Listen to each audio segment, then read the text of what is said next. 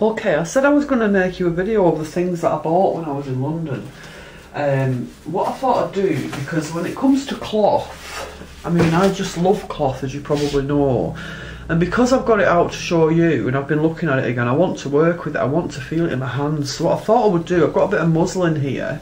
I'm going to put a little bit of work together. And this won't be for my cloth, my wrapping cloth I'm making at the moment. It might just turn into a piece of work for me, probably end up as a pocket, because you know what I'm like about pockets. So the first thing I wanted to show you is this. Now I've got some stuff, there's a vintage shop I always go to, and you might think, I've only just come back from a show where I bought a lot of stuff and I showed you what I bought. So you might think I'm being really extravagant, but I think I should say I'm not really, because if you think about all the embroidery I do, I go through so much cloth. And the show that I go to is once a year, so I don't do that regularly, I do it once a year. And then the cloth that I'm going to show you today, I buy this when I go to see my daughter in London, and she doesn't always have a lot of white or a lot of stuff, you know, that interests me or that I want to buy. So if I go and it's there, I buy it. But this time really I didn't get very much from the vintage shop because she didn't have a lot of what I needed, to be honest. But this is the first thing, and this is my favourite thing. And as you can see, it's not white, it's a cream, and it's got this beautiful blue broderie anglaise patterning on it, this cutwork embroidery. It's absolutely stunning, and I just love it. I cannot begin to tell you how much I love this. And I'm not going to put this down as a first piece because I don't want anything to cover it. I want it to be completely visible. But I just wanted to show you that, how stunning that is. And I'm going to move on quickly because I don't want this video to go on forever, because I know that some of you don't like long videos. So that's that. Then I bought these. This is a set of tray cloths. Okay. So they're really useful when I come to put my white wrapping cloths together. That was £3, which is about $5, I think.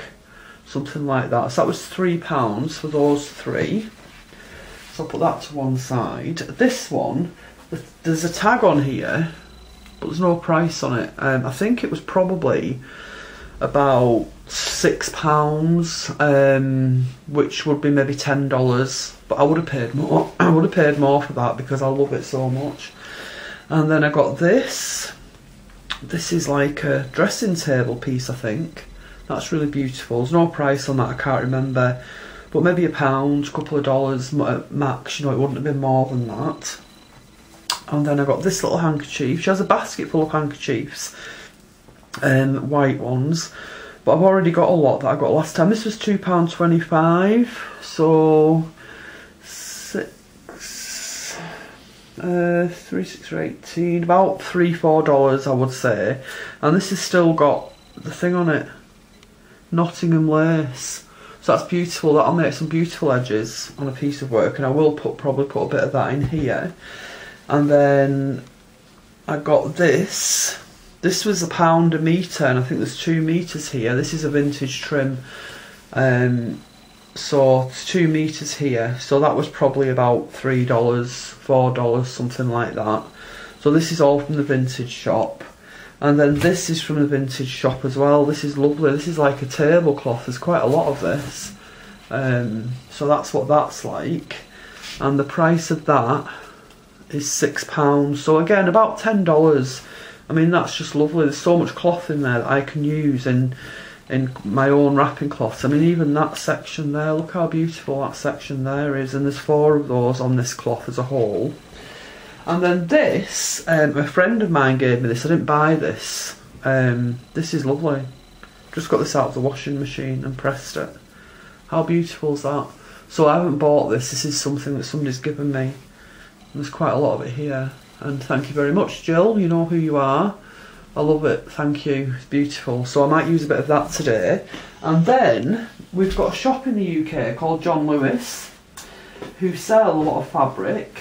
And to be honest with you, I love John Lewis, and I always go in John Lewis. They're a massive department store, probably like a Macy's or a Bloomingdale's.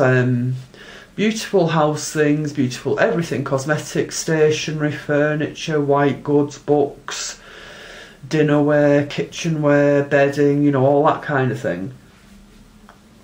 But they've also got a brilliant haberdashery department. Well, I'm going to remove the word brilliant. They used to have an amazing haberdashery department. I don't have one where I live. My nearest one is probably Manchester. But when I go to London, they have one there, so I always go to the one in London. And the haberdashery department, in my opinion, is a shadow of what it once was. They really don't have that much anymore. And the fabrics are the same, they don't have that much anymore. So sometimes I'll find something, and sometimes I'll come away with nothing. But I bought this. So this is new fabric. This was bought from John Lewis on Oxford Street in London. But this will come in handy if I cut sections of this. Okay, so I'm actually going to cut a piece of this for this cloth. So I think the first thing I'll put down, because I want to have some of this visible, don't I? So I think I'm going to have to put something quite plain along here so that I can then put this on top without losing any of this.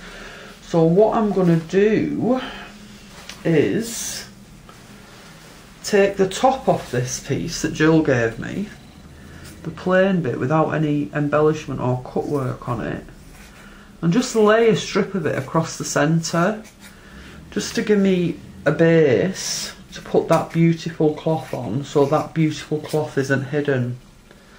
Okay, so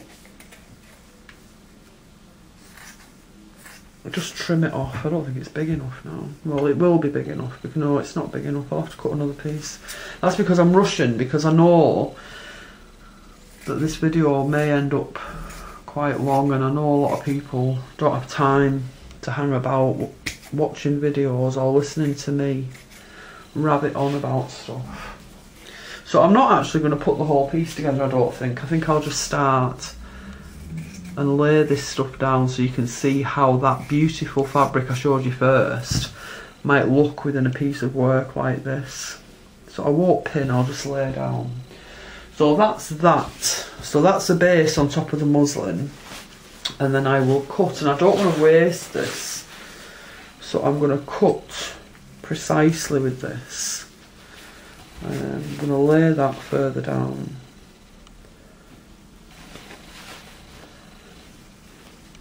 And my muslin boundary is here, so I'm going to cut it to my muslin boundary, not my boundary of the cloth that I've just put down there, because I really don't want to waste any of it. So go up here. Oh, and do you know what? Just looking at this, I just love it so much. How beautiful is it? Wow. Now I want to go and start sewing on this. Like, I've got time for that. I've got so many things to do. So that's the first bit laid down. And then I think I'll put some of the stuff that Jill gave me below that.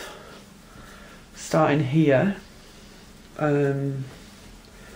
So I'm going to have to cut this corner off because it's at an angle.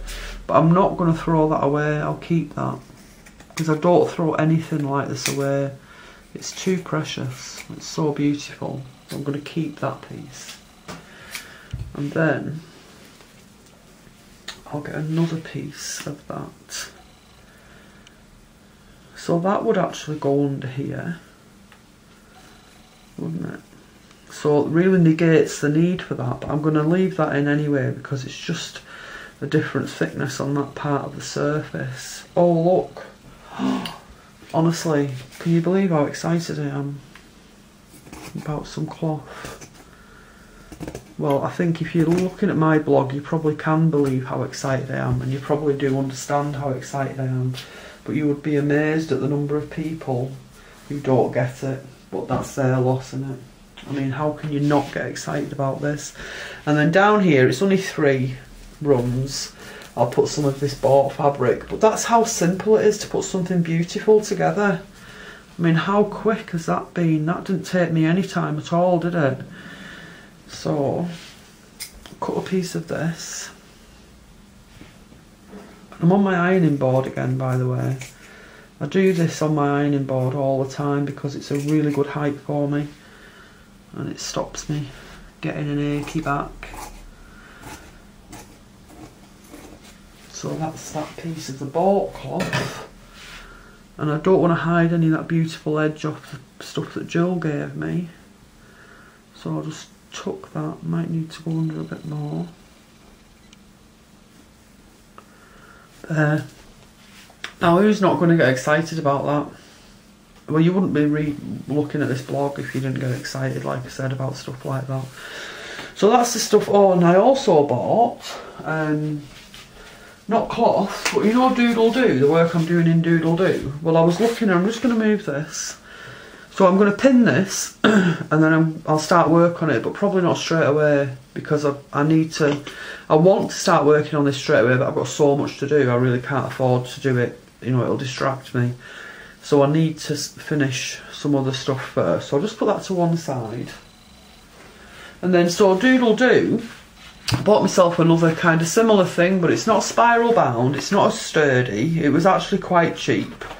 But this will be getting used at some point as a sketchbook by me. Okay. I'll be putting my work and my embroidery into this.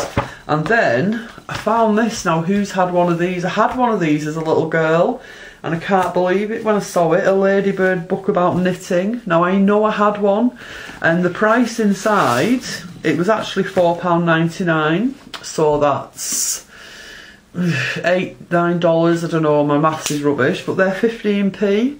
When I was a little girl, we didn't have pence and, you know, decimal. We had proper pennies. Like, it changed over when I was a child when it changed over, but anyway. So mine would probably have cost 15p, so that's got me so excited. I had to buy it. So this, I should have bought two really, because I do want to use this as a sketchbook as well. So I might see if I can buy another one to keep. That could have been me, although I had dark hair. So, because I want to keep one for nostalgia purposes, but I also want to have one to work in, like a sketchbook. So I bought those two. So yeah, there you go. I love this little book. I hope it brings back the memories for you as well. Amazing. I had one. I know I had one. So I don't know where it is now, but never mind. So yeah, that's my London treats. And as I say, I don't spend that much money on myself all the time. It's a once a year thing with the show that I go to. And then just because I need sketchbooks and I need cloth. So when I go to London, I have to get them down there because there's very little choice up here where I live. Okay.